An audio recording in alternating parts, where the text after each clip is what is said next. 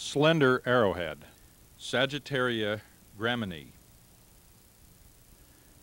Many showy Sagittaria species are native to Florida.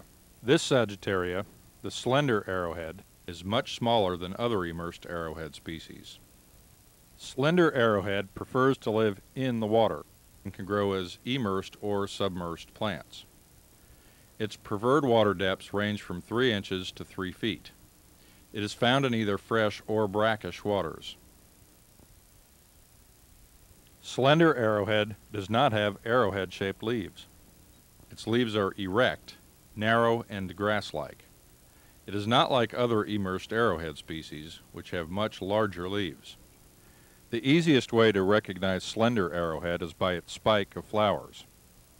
It is simply a much smaller version of the large Sagittarias. Slender arrowhead has showy, white flowers with 3 petals. The flowers are on short stalks. These stalks are attached to a larger spike that emerges from the mud. In this way, the flowers tower above the leaves.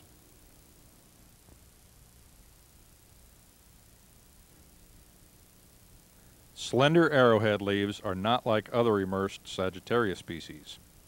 Its leaves are narrow and grass-like. It has white, 3-petaled Sagittaria flowers on a branched stalk.